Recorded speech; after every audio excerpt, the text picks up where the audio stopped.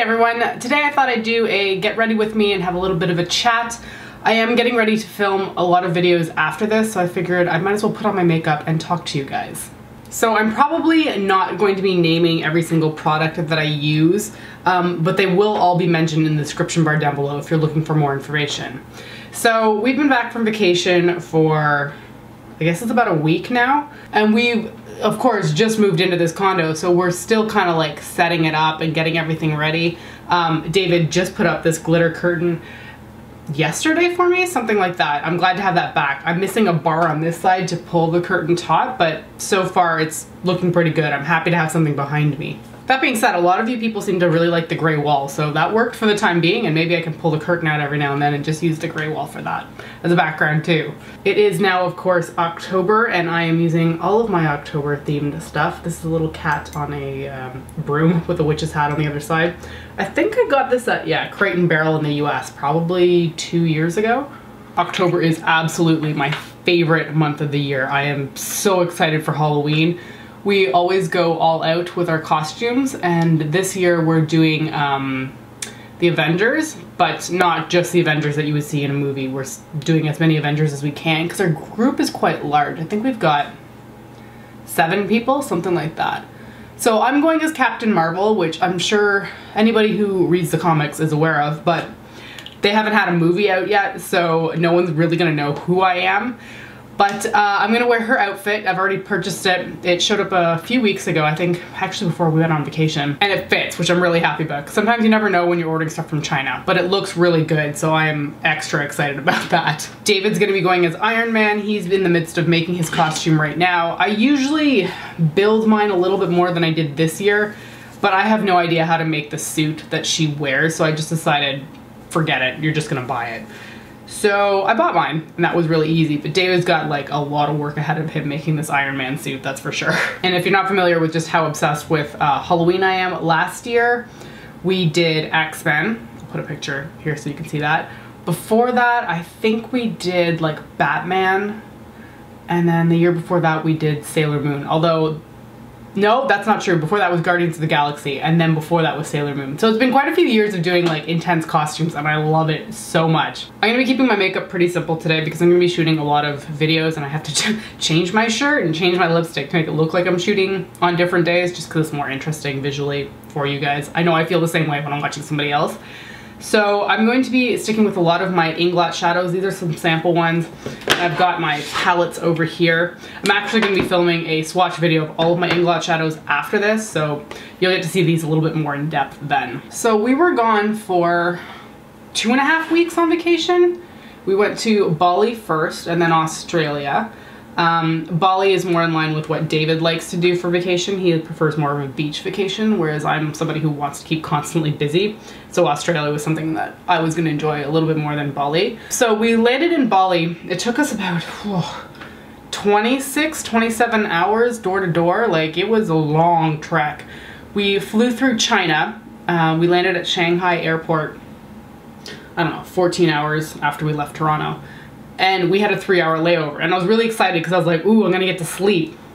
No, we barely made it to our next flight, having to clear customs and then security again, and we had to fill out a form so that we could have a visa for being in China just for the 3 hours that we were there. That was a little bit stressful because we literally came roaring up to our second plane, like running, and the people are like, come on, come on, and we're like, holy crap, I didn't think that 3 hours was not gonna be enough time to make it to our next flight. But we made it, and then we landed in Bali at, oops, oh geez, it was late. 1 a.m., 2 a.m., several, like 2 days later almost, because we left on Thursday in Toronto and landed like 2 a.m.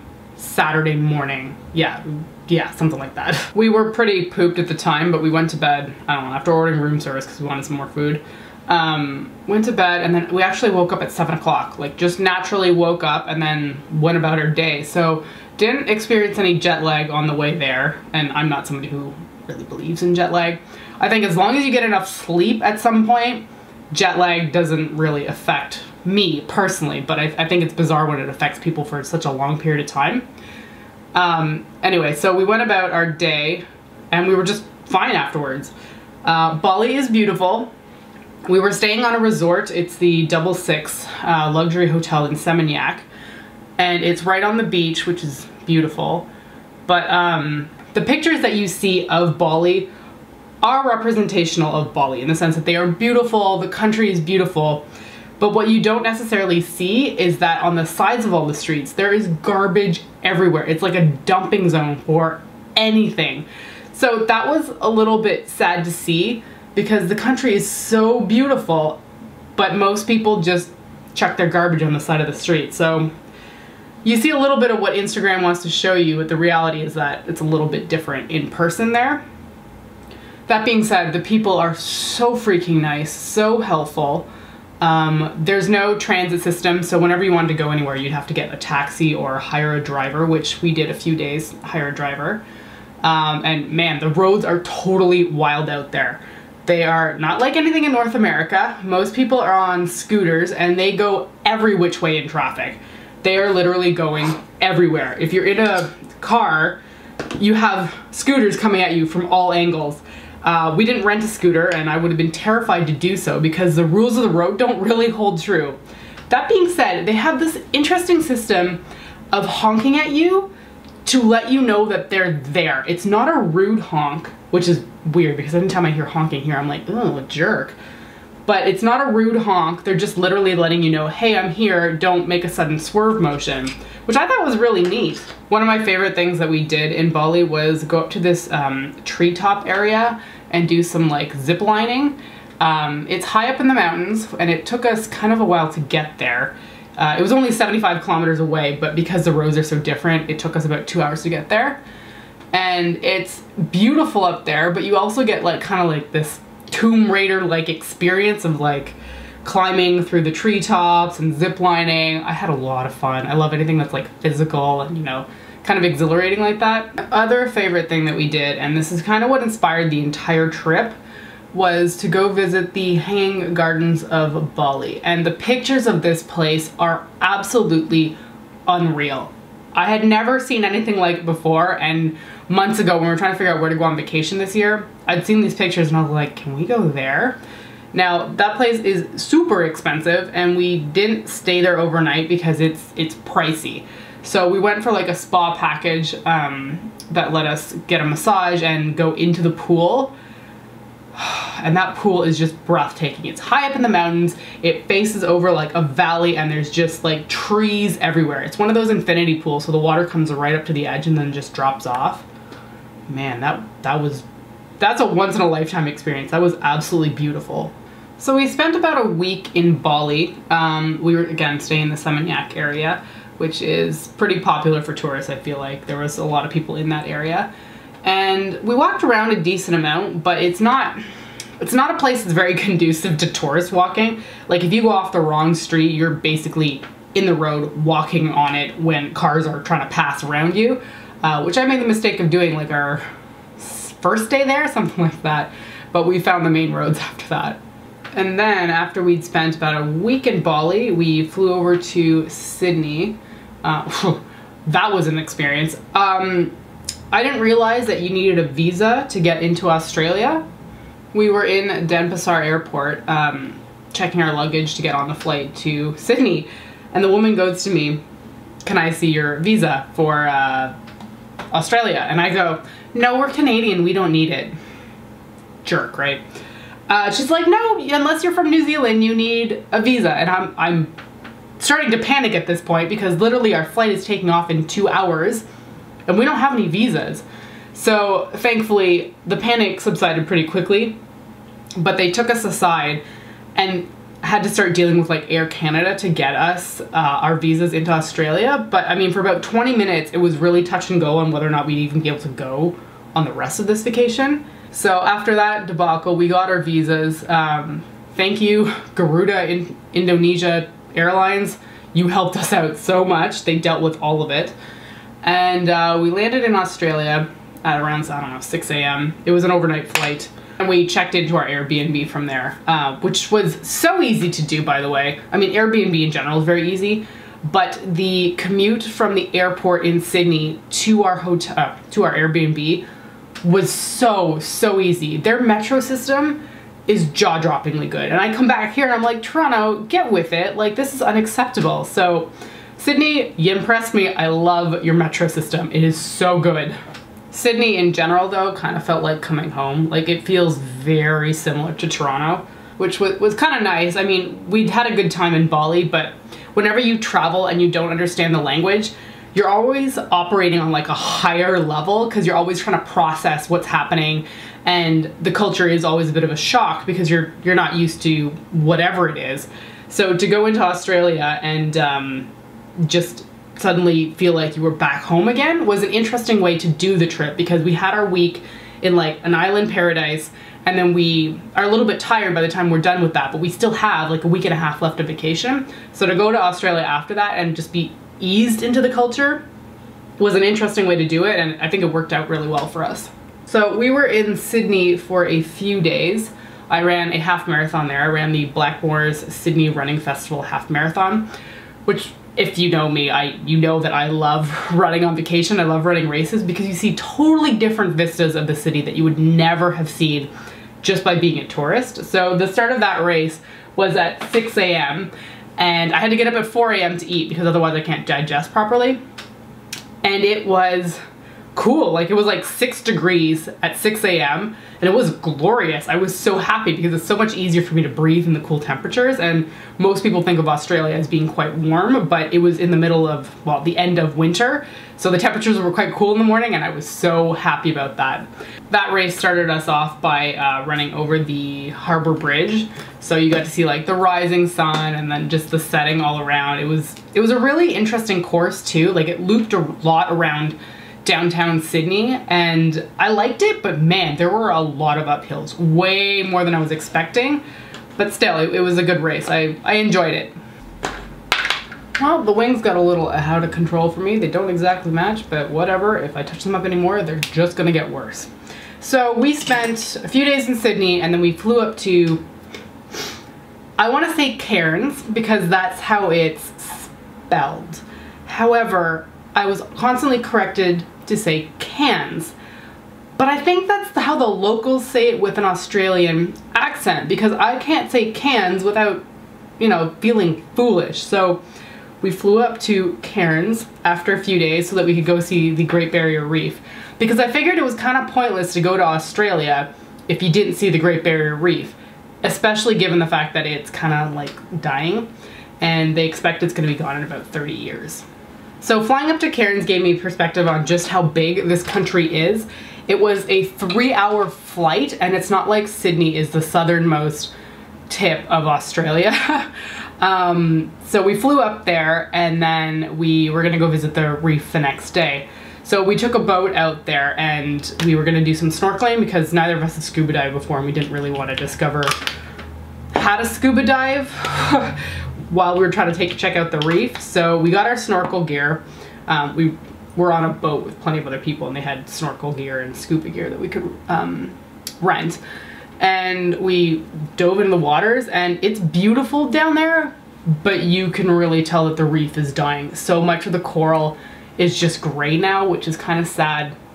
And I hadn't really thought about it, but I came back and my dad was like, okay, did you see any beautiful coral? Like, tell me about that. I'm like, well, I saw it, but it was gray. And I hadn't really stopped to consider the fact that coral used to be brightly colored, and my dad was a little bit upset because he, you know, loves to travel and loves seeing different things. So he's sad to hear that the coral is dying, but yeah, it really is. And I don't know if that was just where we went on this boat or if it's kind of everywhere now, but the fishies are doing fine. There was plenty of colorful fish down there. And I'm not really a fish person, like I find them kind of creepy, but this area that the boat was a rather tame area for fish, I guess you could say. Didn't see any sharks. I definitely didn't see any clownfish, like the Nemo fish. Even though they'd said that if we could see them, we must be blind, but I tell you, I did not see a single one of those fish down there. But man, there were some beautiful ones. There were some aquamarine, teal, deep blue ones that were just jaw-droppingly pretty. They were gorgeous. When we were also up in Cairns, we checked out a place called Kuranda. It's high up in the mountains. You had to take like an old-timey train to get up there, and you take a sky lift back. and we didn't have much time there because our flight was leaving around 4 o'clock. We were only 2 days in Cairns. But we managed to go up there, check it out. We got to go into a little petting area where there was kangaroos and wallabies, and I love wallabies now. They're the cutest thing ever. They're basically just small size kangaroos, and they're adorable. I love them so much. And I got to pet them, but they're not soft. It's kind of like coarse fur, but man, they are adorable. So to get to Karonda, you take a slow train up there, and it's a bit treacherous actually. There's a lot of like very narrow, rickety areas, but to get back down from it, you can take the train or you can take a sky rail. So we took the sky rail, and it's basically just a ski lift that goes on forever. It was a little bit scary, and I'm not somebody who's especially terrified by heights, but man, when you're hanging up there and then suddenly the lift like stops because they had to stop it somewhere for somebody who like couldn't get on properly or something like that, it's a little bit terrifying. But man, the views up there are gorgeous because you basically come down on a steep descent and you can see like all of the ocean water of Cairns. So pretty. So after we spent a few days in Cairns, literally just 2 nights, we flew back to Sydney and then just kind of like chilled and checked out different areas. We went surfing at Bondi Beach. I'd never been surfing before. I was hoping that I'd be a natural at it, and I'm okay. I can get up on the board, but I'm definitely not a pro, even though I desperately wanted to be. So that was fun, and then this was so random. It turned out that one of my friends was actually in Sydney at the time that we were there from Toronto, and I hadn't seen him in probably 2 years just because we've had like missed connections all the time, and we didn't play the same sport anymore. I used to play ultimate frisbee, and so did he. And I discovered that he was in Sydney just on vacation randomly, and I was like, hey, you want to go for dinner? And it was wild. It was great. We got to go out to this beautiful place and hang out with a friend that you haven't talked to in a while, but you know, you see on the other side of the globe. It was a really nice moment. It was kind of like a taste of home while you're on vacation, and of course catching up with him was great because I haven't seen him in forever. Oh, the place we went to for food, by the way, that with Adam, that was the friend from Toronto that I saw in Sydney, was called the Potting Shed. It's a little bit south of Sydney's downtown core, but it's worth going to. This place is beautiful. It's all like outdoorsy. There's like fairy lights everywhere, and the food was fantastic. Highly recommend. It's a little bit outside of the core, but it's well worth going out there. Just popping on some mascara, and then I'm gonna throw in some false lashes. This is the Tarte's Lash Paint. Freaking love this mascara. I think this one's on the end though of its usability because it's not as wet as it used to be. It's not a super wet formula, but I do like my mascaras to be a little bit wetter in general. So of course, now that we're back from vacation, we're already talking like, where do we want to go next? I have extreme wanderlust. I have to leave North America once a year or I go stir crazy. And going to the US doesn't count. Like, I have to leave North America. Whew, those are some big lashes. These are the Velour mink lashes. They are, what? Doll Me Up. Now on to my least favorite part of my makeup routine, my eyebrows. Man, I don't know how people do them so nicely. Everyone seems to get like perfect arches and a lovely tail, and mine always just look like blobs. I know I complain about it every time too, so I'm sure you're tired of hearing about it, but I hate doing them. It's like I've got no patience when it comes down to this. Maybe because it's just not fun. I'm not like putting color on my face. I'm literally just filling in something that should have existed in the first place. Actually, I think I feel like that about makeup in general. Unless I'm putting color on my face, it's boring. Like, I like eyeshadow, blush, highlighter, bronzer, but like foundation and eyebrows, ugh, so boring. All right, eyebrows are on. I'm gonna leave it here without putting any lipstick on, which I know will infuriate some people, but I'm about to go do a try-on video of the Kat Von D mini everlasting liquid lipstick set that just came out for holiday 2017, and I'm so excited to try it on, so I figured there's no point putting anything on my lips because I'm literally just gonna remove it. I'm just gonna end it here, so thank you for listening to me ramble on as I got ready for my next few videos that I'm about to go film. I'll catch you next time. Bye.